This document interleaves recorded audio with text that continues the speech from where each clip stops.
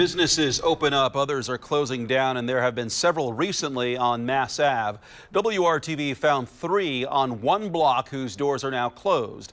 But as WRTV's Kaitlyn Kendall shows us, some say it's not indicative of what's happening downtown, but rather a much larger issue.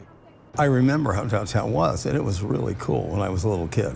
Jerry Cosine remembers the vast changes downtown's landscape has seen over the years. When we first came here 10 years ago, this end of Mass Avenue was pretty quiet. But since then, businesses have boomed on the north end of Mass Ave, with other places opening up and the addition of bottle works. Cosine says there's been no shortage of customers. There's a real community here, and there's a real market need here. Despite that, Mimi Blue has decided to close their doors.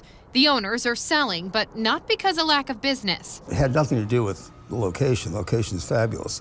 The cost of goods, the cost of labor, over the last 24 months is up almost 30%. Sadly, the economy has played a role in the closure of businesses across the country. We cannot raise our prices in good conscience and lay it off on the consumer in order to rationalize staying in business. And that's the simple part of it. It's just really sad because I feel like everything is getting more and more expensive. Mimi Blue isn't the first business on Mass Ave to shut their doors in recent months. Sad to see all the empty buildings and empty spaces. Mimi Blue, Homespun, and Roosters in the same block have all closed. And just a few blocks down, World of Beer, too. It's not an epidemic to Mass Avenue, it's the environment in general. Cosine is optimistic for the future of Mass Ave moving forward. I believe that people can make it.